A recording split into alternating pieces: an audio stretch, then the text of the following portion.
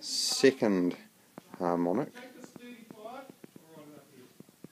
or what we might call the first overtone.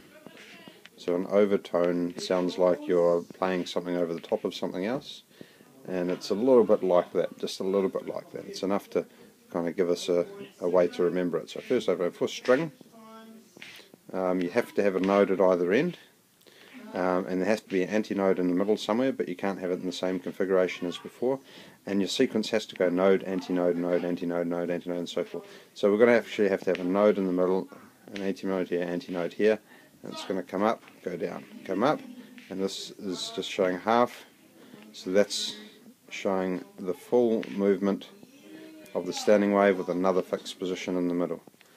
Okay, so how would you produce this? You would have to drive it with more energy, faster than, more energy. We'll just leave it at that. You can get into a lot of detail, but it's not quite where we want to go at this point. So you can see in this case, with the length, actually equals the wavelength. Okay, let's look at our closed pipe. Okay, we've still got our node at the end. We have to have a node. Remember, we have to have an antinode at the end, but because in this case we'll be blowing harder across the top, so you can get this effect if you blow on an empty glass bottle lightly and then you blow on it harder, you'll get a change in pitch. Or if you get a piece of garden hose about a metre or two long and swing it around, maybe a metre, and then swing it faster so the air going across the top of the hose moves faster, you'll end up with a new pitch being produced. But we have to have an antinode and a node. So we're going to have boom, boom, boom, boom, boom, boom. Okay, once again not drawn that great, but you can see where these nodes and antinodes are being produced. Okay, so in this case, this is a little bit of an awkward one. We've got the length here, but we've got 3/4 of the wavelength equaling the length.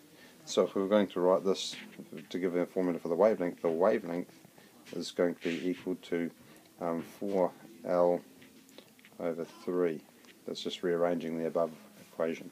And just really quickly showing you, so the particles here don't move, then they move more and more, and they're moving a maximum here, and then they move less and less, and then they're not moving right in the middle, and then they move more and more until they're moving a maximum here. Okay, there you go. Actually, I've done something a little bit incorrect, because this is not the first overtone. This is actually the second overtone, because or the third harmonic. Okay, it's the next frequency up that you can get within this tube, but with the or higher frequency, I should say, yeah, because you're getting shorter wavelength. Let's look at this. V equals F lambda. The velocity of sound is presumably not changing unless you're heating up the instrument, but we're not. We're keeping it the same. The wavelength is decreasing as you squeeze more of the wave into the tube, so that means the frequency must be increasing. So audibly you would hear it increasing in pitch, and that would be true because for a guitar, if you start off with the wide finger spacing and you've got your first harmonic or the fundamental, then you put your finger somewhere halfway in between, you're going to have a higher note, and you'll be able to easily visualize that or remember that with the shorter wavelength and the higher frequency. Anyway, so this one over here, this is the second harmonic and the first overtone. This is actually the third harmonic. How do we know? Is because we have the way the harmonics and the overtones work.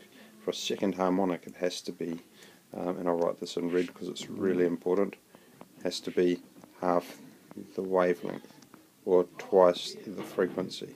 Same thing. Half the wavelength and twice the frequency is the same thing, but that's how you define it. So this one, being the third harmonic, we've got we've got 2L is equal to the wavelength, but now we've got 4L divided by 3. Okay, if we look at it, oh no, I've looked at the wrong point again. Let's come over here. We're dealing with a closed pipe. Okay, closed pipe, and I think I'm losing the ability to keep this short enough, but we'll try.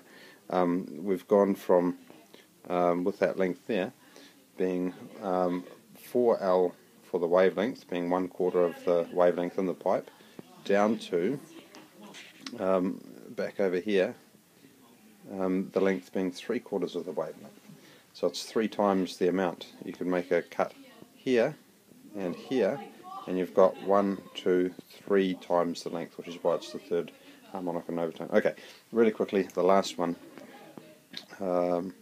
For a open pipe, and we've got an antinode, and a node was our original, but now we're going to have to go, we've still got to have an antinode at either end, but we can actually chuck a node in the middle, an antinode in the middle, and have 2 nodes on either side. So there's a node, antinode, node, antinode.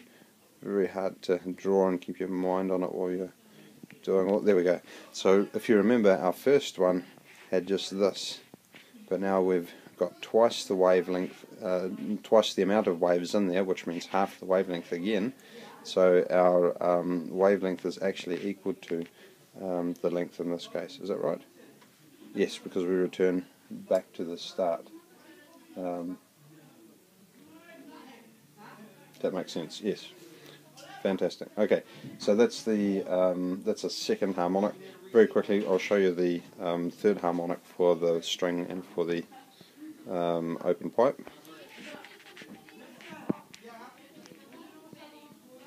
Third harmonic. So for the string, we're going to end up with, we definitely have to have those nodes in the middle. We're just going to end up 1, 2, 3. So now we've got, for our length, we've got 1 1/2 wavelengths in the length. Okay, sorry I had an interruption and paused.